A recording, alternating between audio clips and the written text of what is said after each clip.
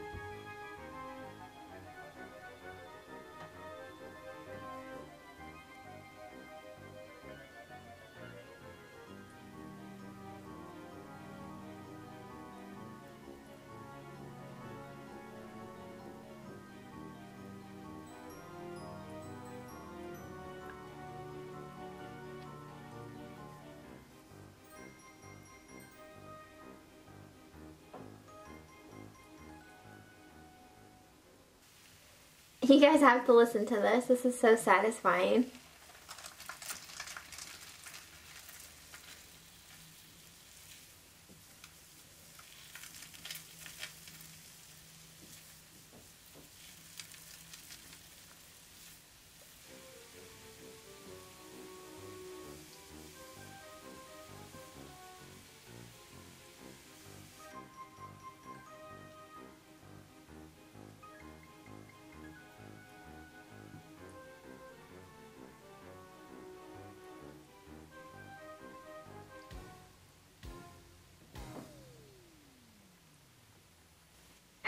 Our Bad Santa bath bomb is all fizzed out, and on her Etsy shop, in the description of this, it does say that this bath bomb and bath melt is more or less geared towards the moisture aspect and not really the show of the bath bomb, but I think that this made a great looking bath.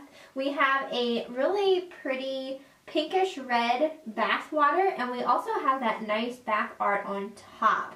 So I'm going to see how the moisture is when I hop one in here. But the scent of this, like I said, it reminds me of a lemon meringue pie. It's just a very sweet, like powdered sugary lemon smell. It smells very nice. So I am going to fill up my tub the rest of the way and hop one in, and I'll be back with what I thought afterwards. Hi guys, I'm finished with my Bad Santa bath bomb. I do have a little bit to clean up in the tub, just some leftover color with some of that bath melt. My skin feels amazing though. Obviously you would not have to use this whole thing when you do your bath if you purchase one of these. You'd get a lot of uses out of this. But my skin feels absolutely amazing. This was definitely a moisturizing bath bomb. Super soft. My skin feels amazing. And the scent, just a sweet lemony, lemon meringue pie scent in my opinion. It smelled delicious. So overall, I really did enjoy this bath bomb. So let me know what you guys thought down below. If you're not subscribed, just hit the button and I will see you next time.